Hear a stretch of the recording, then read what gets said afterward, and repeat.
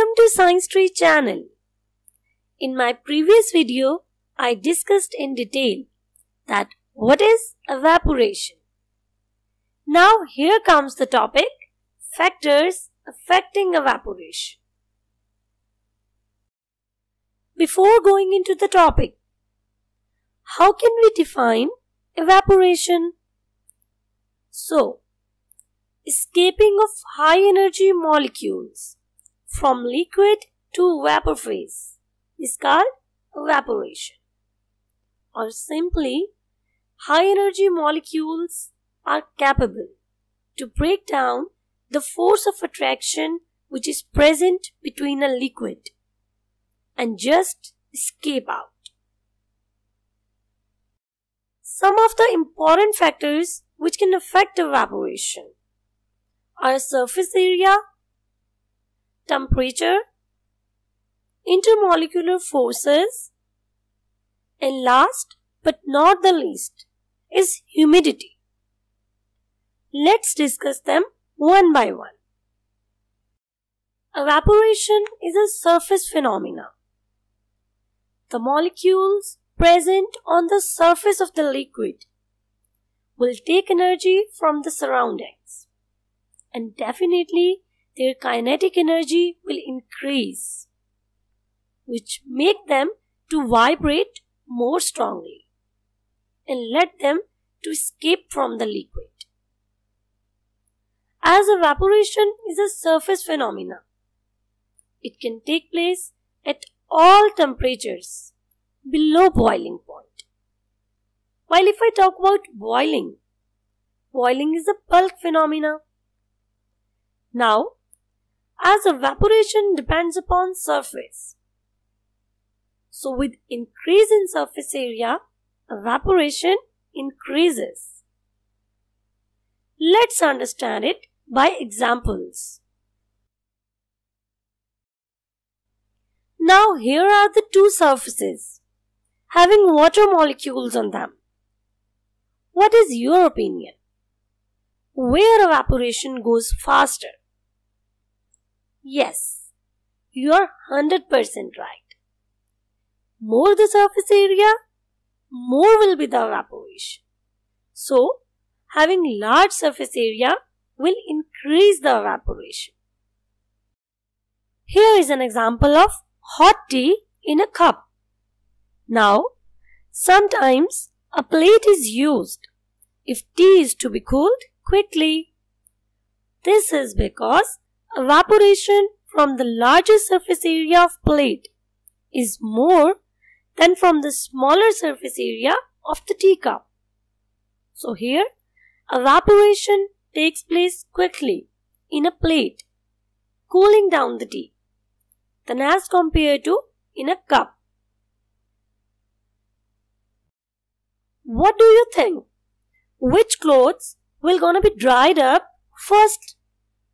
Yes, the clothes hanged in a straight manner will dried up earlier than as compared to the clothes hanged in a crushed manner. But why? Exactly, that's all due to surface area.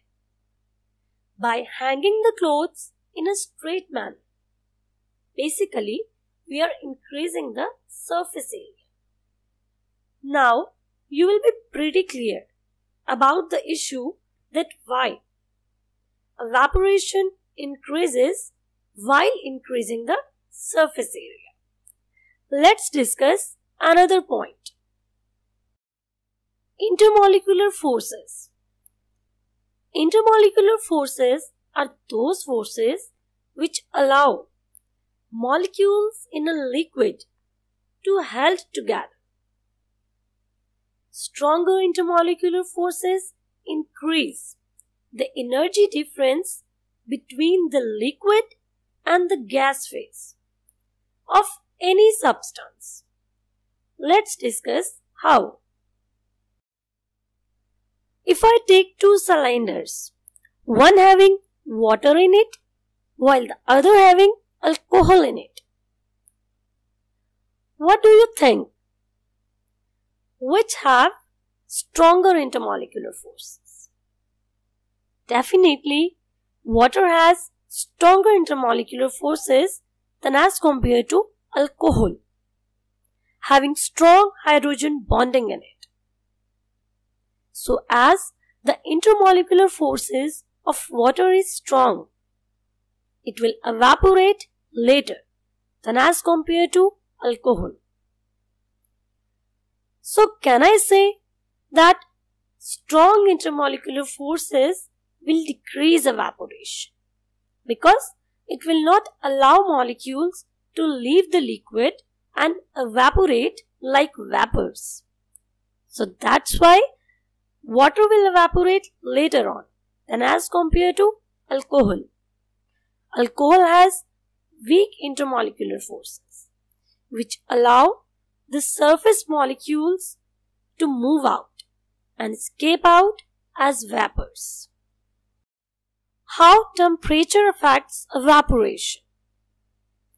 Temperature increases the kinetic energy of the molecules, and this increase causes a great vibration, and the liquid will change into vapors by overcoming the intermolecular forces present between the molecule.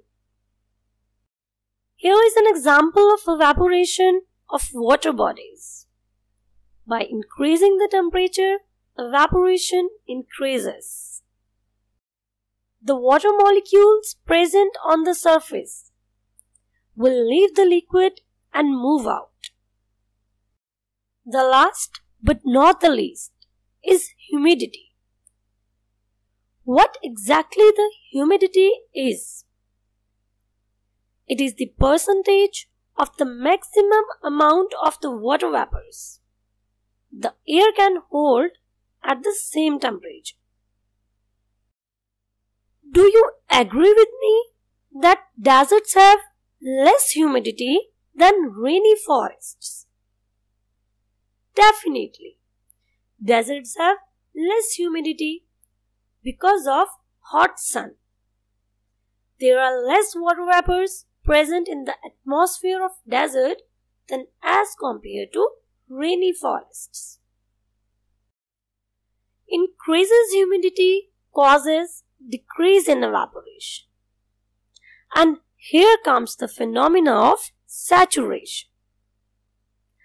As air is already saturated with water vapors, so it will not allow easily to gain more water vapors. And same is the case with air cooler. Air cooler causes suffocation in rainy seasons. Have you ever think why?